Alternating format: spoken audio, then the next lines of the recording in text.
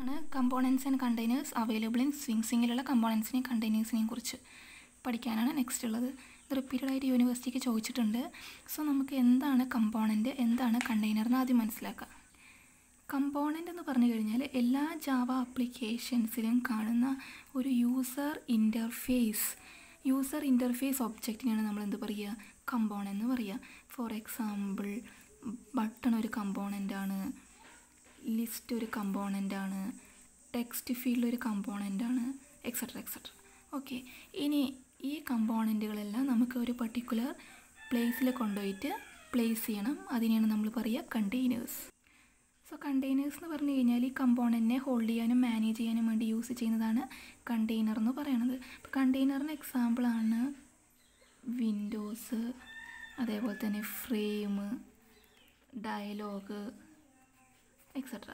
Okay, so component എന്ന് പറഞ്ഞാൽ user interface object.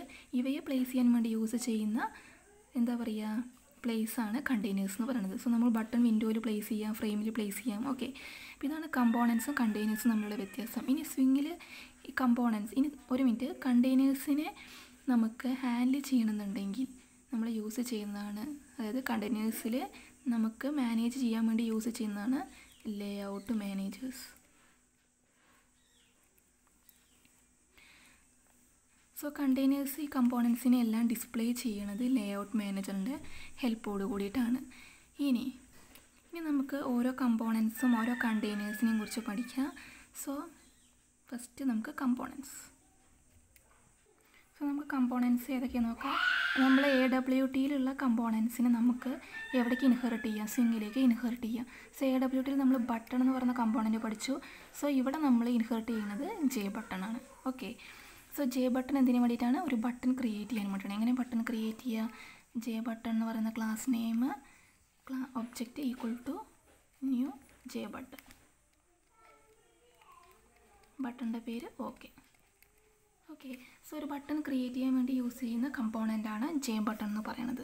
Next കമ്പോണൻ്റാണ് label. So നമ്മളിവിടെ പറയുമ്പോൾ ജെ ലേബൽ. ഇപ്പോൾ ലേബൽ ക്രിയേറ്റ് ചെയ്യാൻ വേണ്ടി യൂസ് ചെയ്യുന്നതാണ് എന്ത്, ജെ ലേബൽ എന്ന് പറയുന്നത്. നെക്സ്റ്റ് എന്ന് പറയുന്നത് check box, that is J check box. J check box എന്തിനായിരിക്കും യൂസ് ചെയ്യുന്നുണ്ടാവുക, ഇതൊരു ഗ്രാഫിക്കൽ കമ്പോണൻ്റാണ്. അതിൻ്റെ റിസൾട്ട് എന്ന് പറയുന്നത് either ട്രൂ ആയിരിക്കും അല്ലെങ്കിൽ ഫാൾസ് ആയിരിക്കും.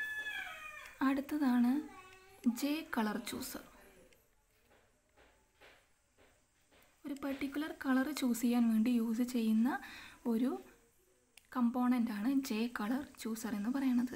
അതായത് ഒരു പർട്ടിക്കുലർ കളറിനെ മാനിപ്പുലേറ്റ് ചെയ്യാനും സെലക്ട് ചെയ്യാനും വേണ്ടി യൂസ് ചെയ്യുന്ന ഒരു കമ്പോണൻ്റാണ് ജെ കളർ ചൂസർ. അടുത്തതാണ് J list. First word ക്യാപിറ്റലാണ്, J list.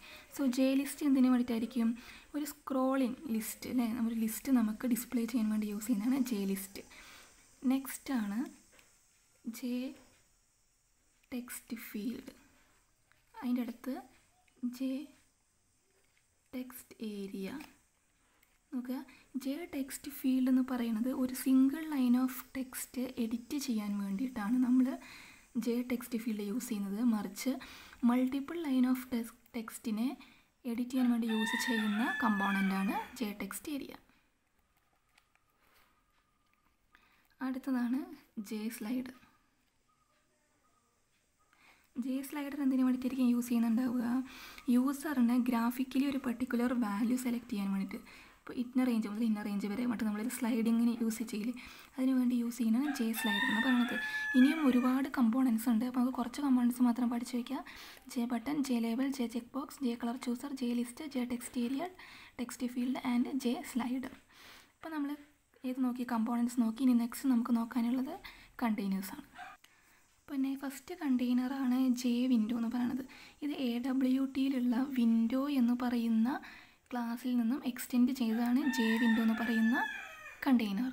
ഇതൊരു ടോപ്പ് ലെവൽ വിൻഡോ ആണ്. അത് നമുക്ക് ഡെസ്ക്ടോപ്പിൽ എവിടെ വേണമെങ്കിലും പ്ലേസ് ചെയ്യാൻ പറ്റും. അതുകൂടാണ്ട് ഇതൊരു ഹെവി വെയ്റ്റ് കമ്പോണൻറ്റും കൂടിയാണ്, ഹെവി വെയ്റ്റ് കണ്ടെയ്നർ കൂടിയാണ് ഇത് ജെ വിൻഡോ എന്ന് പറയുന്നത്.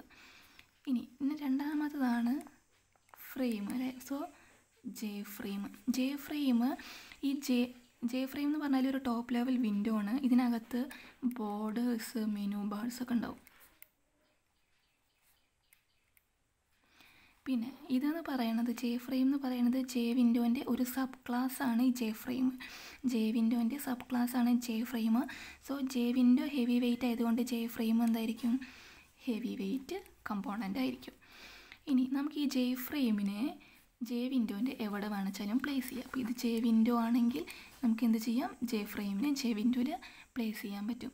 ഈ ജെ ഫ്രെയിം എന്ന് പറയുന്നത് AWTയിലെ ഫ്രെയിം ക്ലാസ്സിൽ നിന്നും എക്സ്റ്റെൻഡ് ചെയ്തതാണ്. നെക്സ്റ്റ് ആണ് ജെ ഡയലോഗ്. ജെ ഡയലോഗ് എന്ന് പറയുന്ന കമ്പോണൻറ്റ് ശ്രദ്ധിക്കണം, ഇത് ലൈറ്റ് വെയ്റ്റ് കമ്പോണൻ്റ് ആണ്. ലൈറ്റ് വെയ്റ്റ് കണ്ടെയ്നർ ക്ലാസ് ആണ് ജെ ഡയലോഗ് എന്ന് പറയുന്നത്. ഒരു ഡയലോഗ് വിൻഡോ ക്രിയേറ്റ് ചെയ്യാൻ വേണ്ടി യൂസ് ചെയ്യുന്നതാണ് ജെ ഡയലോഗ്. നമുക്ക് ഈ ഡയലോഗ് ബോക്സിനെ നമുക്ക് ഒന്നുമില്ലെങ്കിൽ ജെ ഫ്രെയിമിനകത്ത് പ്ലേസ് ചെയ്യാം, അല്ലെങ്കിൽ ജെ ആപ്ലെറ്റിനകത്ത് ഈ ജെ ഡയലോഗിനെ പ്ലേസ് ചെയ്യാം. So നാലാമത്തതാണ് J applet. J applet എന്ന് പറഞ്ഞു കഴിഞ്ഞാൽ എന്താ? ഇപ്പോൾ ജെ ഡയലോഗ് എന്ന് പറയുന്നത് AWTയുടെ ഡയലോഗ് ക്ലാസ്സിൽ നിന്നും എക്സ്റ്റെൻഡ് ചെയ്ത ഒരു കണ്ടെയ്നർ ക്ലാസ്സാണ് J dialogue. Similarly J ആപ്ലെറ്റും applet class AWTയുടെ applet ക്ലാസ്സിൽ നിന്ന് ഇൻഹെർട്ട് ചെയ്ത ഒരു ക്ലാസ് കണ്ടെയ്നർ ക്ലാസ്സാണ് ജെ ആപ്ലെറ്റ് എന്ന് പറയുന്നത്. സോ ഇതെന്ന് പറയുന്നത് ഒരു ലൈറ്റ് വെയ്റ്റ് കമ്പോണൻ്റ് ആണ്. അതുപോലെ മറ്റ് GUI കമ്പോണൻസ് എല്ലാം ഈ ജെ ആപ്ലെറ്റിനുണ്ടായിരിക്കും. ഓക്കെ, ഇതെന്ന് പറഞ്ഞു കഴിഞ്ഞാൽ എന്താണ്? ഒരു വെബ് ബ്രൗസറിൽ റൺ ചെയ്യാൻ വേണ്ടിയാണ് നമ്മൾ ഈ ആപ്ലെറ്റ് യൂസ് ചെയ്യണത്. സോ ഇത്രയാണ് മെയിനായിട്ടുള്ള container classes in swing and component classes in swing.